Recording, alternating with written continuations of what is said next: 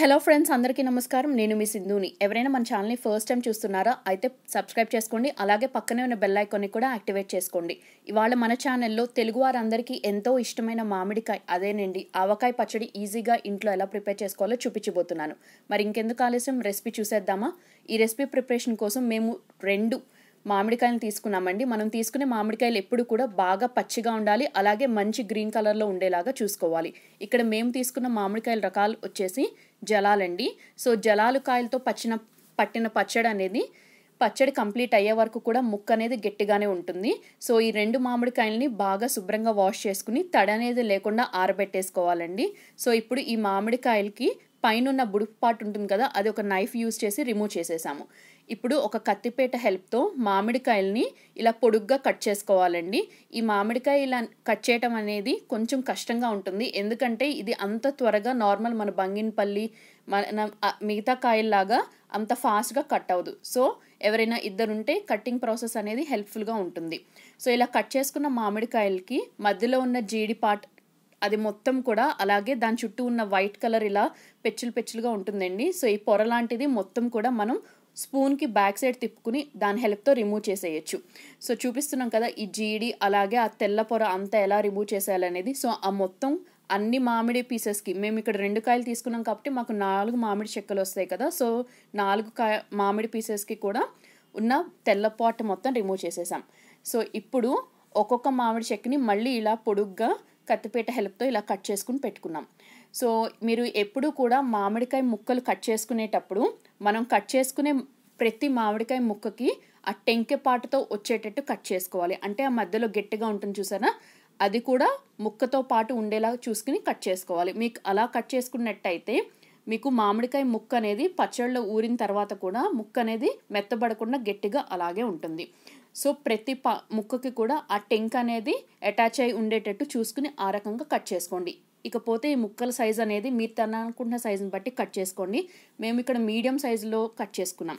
So cut చేసుకునే ఈ ముక్కలన్నింటినీ ఒక బేసిన్లోకి పెట్టుకోండి. ఇక్కడ చూపిస్తున్నాను చూడండి, మీకు ముక్క అనేది ఈ సైజులో ఉంటే బాగుంటుందండి తినేటప్పుడు. ప్రతి ముక్కకి కూడా ఇందాక చెప్పినట్టు టెంక ఉండేటట్టు చూసుకోండి. ఇప్పుడు ఒక బౌల్లోకి సుమారు ఒక 1/2 లీటర్ వరకు ఆరల్స్ 1/2 kg వరకు నువ్వుల నూనె లేకపోతే పల్లి నూనె అంటే వేరుశనగ నూనె ఉంటుంది కదా, అది తీసుకోండి. ఇప్పుడు ఇందులోకి 1 టేబుల్ స్పూన్ వరకు పసుపు అనేది వేసుకోండి. ఇప్పుడు మనం ఏం చేయాలంటే ఒక పెద్ద వెడల్పుగా ఉన్న ఒక మిక్సింగ్ బౌల్ తీసుకోండి. ఈ మిక్సింగ్ బౌల్లోకి ఇక్కడ మేము చూపించబోయే మెజర్మెంట్స్ అన్నీ కూడా సోల ఉంటుంది కదా, వెనకటి నుంచి మనం మెజర్మెంట్కి యూజ్ చేస్తాం, ఆ సోలతో చూపిస్తున్నాను. గ్రామ్స్లో కావాలంటే నేను ఇంగ్లీష్లో ట్రాన్స్లేషన్ అనేది కింద మెన్షన్ చేశాను. సుమారు ఒక 100 గ్రామ్స్ వరకు ఆవపిండి తీసుకున్నామండి. అలాగే అందులో సగం అంటే ఒక 50 గ్రామ్స్ వరకు మెంతిపిండి తీసుకున్నాము. ఒక 150 గ్రామ్స్ వరకు కళ్ళుప్పు తీసుకున్నాం, అంటే రాళ్ళుప్పు ఉంటుంది కదా.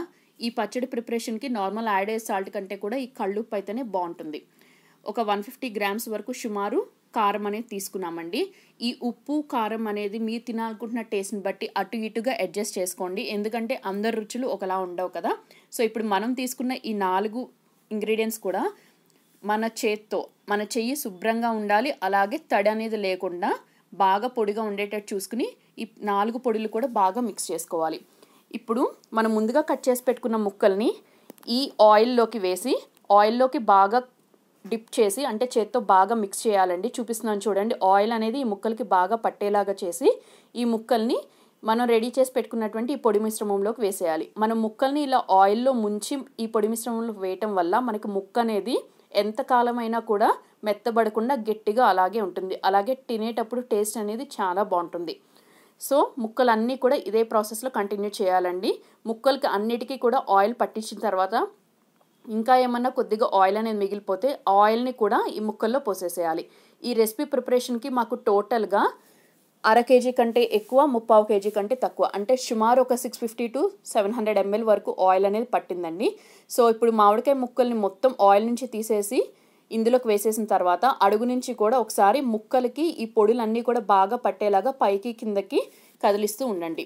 ఇలా బాగా చేసిన తర్వాత మన చేత్తో ఈ ముక్కలకి ఈ కారం, ఉప్పు, మెంతిపిండి, ఆవపిండి బాగా కోటింగ్ పట్టేలాగా చేత్తో బాగా కలుపుకోండి. మళ్ళీ చెప్తున్నానండి, మన చేయికి ఏమాత్రం తేమ తడి ఉన్నా కూడా పచ్చడి మొత్తం పాడైపోతుంది. సో ముక్కలకి ఈ ఇంగ్రీడియంట్స్ అన్నీ కూడా బాగా పట్టేలాగా చూసుకోండి. సో ఇలా బాగా కలిపేసిన తర్వాత పైనుంచి ఏదన్నా ఇంకొద్దిగా ఆయిల్ ఏమన్నా లెఫ్ట్ ఓవర్ ఉంటే ఆయిల్ కూడా కొంచెం పోసేసేయండి. ఇప్పుడు ఇందులోకి సుమారు 1 టీ స్పూన్ వరకు మెంతులు వేస్తున్నాం. ఈ మెంతుల్ని మనం రోస్ట్ చేయాల్సిన అవసరం లేదండి, నార్మల్ డైరెక్ట్గా మెంతులు అనేవి వేసేసేయచ్చు. మీకు ఇన్ కేస్ ఆ మెంతుల ఫ్లేవర్ ఇష్టం లేకపోతే skip of చేసేయచ్చండి, not a problem. So మెంతులు వేసిన తర్వాత ఒకసారి బాగా పైకి కిందకి ఇలా మిక్స్ చేసుకోండి. ఇప్పుడు ఒక స్మాల్ కప్తో పొట్టు తీసిన వెల్లుల్లి రెబ్బలు అనేవి తీసుకుని ఈ వెల్లుల్లి రెబ్బల్ని కూడా ఈ పచ్చడిలోకి వేసేసి అలా ఉంచేసేయండి. ఈ పచ్చడిలోకి వెల్లుల్లిపాయ రెబ్బలు ఎన్ని వేసుకుంటే అంత టేస్ట్ బాగుంటుందండి. కొంతమందికి ఇష్టం ఉండదు, అలాంటి వారు క్వాంటిటీ అనేది తగ్గించుకోవచ్చు. బట్ వెల్లుల్లిపాయలు వేస్తేనే ఆ ఫ్లేవర్ అనేది చాలా బాగుంటుంది. ఇప్పుడు ఒక చిన్న బౌల్లోకి సుమారు ఒక పావు కప్పు వరకు పొట్టు తీయని వెల్లుల్లి రెబ్బలు తీసుకోండి. ఆ వెల్లుల్లి రెబ్బల్ని ఒక మిక్సీ జార్కి వేసి వాటర్ అనేది యాడ్ చేయకుండా కోర్స్గా ఇలా మీరు పేస్ట్లా గ్రైండ్ చేసుకుని పెట్టుకోండి. ఇప్పుడు ఇందులోకి సుమారు ఒక 2 టేబుల్ స్పూన్స్ వరకు మెంతిపిండి అనేది వేయండి. మెంతిపిండి వేసిన తర్వాత ఒక పల్స్ చేయండి మిక్సీ జార్లో. సో కోర్స్గా గ్రైండ్ అయినటువంటి ఈ పేస్ట్ని ఒక 2 టేబుల్ స్పూన్స్ వరకు మనం రెడీ చేసుకున్నటువంటి పచ్చడిలోకి వేసేసేయండి. వేసి ఆ స్పూన్ హెల్ప్తోనే ఒకసారి బాగా ఈ మిశ్రమం అనేది ఆ పచ్చడికి బాగా కోట్ అయ్యేలాగా కలుపుకోండి. కలుపుకున్న తర్వాత పచ్చడి మీద ఒక మూత పెట్టేసి గిన్నె మీద అలా వదిలేసేయండి ఆ రోజు మొత్తం. మరుసటి రోజు మనం ఆ మూత అనేది ఓపెన్ చేసి చూస్తే మనకి ఆయిల్ అనేది పైకి కొద్దిగా తేలుతున్నట్టు కనిపిస్తుందండి. సో అప్పుడు మళ్ళీ అడుగు నుంచి ఒక గెరిటె హెల్ప్తో, గెరిటె కూడా పొడిగా ఉండాలండి, తడిగా ఉండకూడదు. బాగా కిందకి పైకి అడుగు నుంచి కూడా బాగా మిక్స్ చేసుకోండి. అంటే ఆయిల్లోకి ముక్కలనే బాగా మునిగే వరకు మిక్స్ చేసుకోండి. తర్వాత మళ్ళీ మూత అనేది పెట్టేసి ఇంకో రోజు రెస్టింగ్ టైం అనేది ఇచ్చేసేయండి. సెకండ్ డే ఒకసారి బాగా కలుపుకుని ఒకసారి పచ్చడిలోంచి కొంచెం గుజ్జు అనేది తీసుకుని టేస్ట్ చేయండి. ఉప్పు, కారం, మిగతా ఫ్లేవర్స్ అన్నీ కూడా బ్యాలెన్స్డ్గా కరెక్ట్గా ఉన్నాయని మీకు అనిపిస్తే ఇమ్మీడియట్గా మీరు ఒక గ్లాస్ జార్ అంటే గాజు సీసా లేకపోతే జాడీలోకి ట్రాన్స్ఫర్ చేసేసుకుని ఎయిర్ టైట్గా ఉండేలాగా మూత అనేది పెట్టేసుకుని స్టోర్ చేసుకోవటమే. మనం ఇలా పక్కాగా పర్ఫెక్ట్ టిప్స్ అండ్ కొలతలతో మనం కనుక పచ్చడి అనేది పెట్టుకుంటే ఎంతకాలమైనా పాడవకుండా ఫ్రెష్గా ఉంటుందండి. మీకు ఈ రెసిపీ నచ్చితే మర్చిపోకుండా వీడియోకి ఒక లైక్ ఇచ్చి మీ ఫ్రెండ్స్ అండ్ రిలేటివ్స్తో షేర్ చేయండి. అలాగే మరిన్ని హెల్దీ అండ్ టేస్టీ రెసిపీస్ కోసం మన ఛానల్ని సబ్స్క్రైబ్ చేసుకోవటం అస్సలు మర్చిపోద్దు. సో ఈ పచ్చడిలోకి నూనె ఎక్కువగా ఉంటేనే టేస్ట్ అనేది బాగుంటుందండి. Not only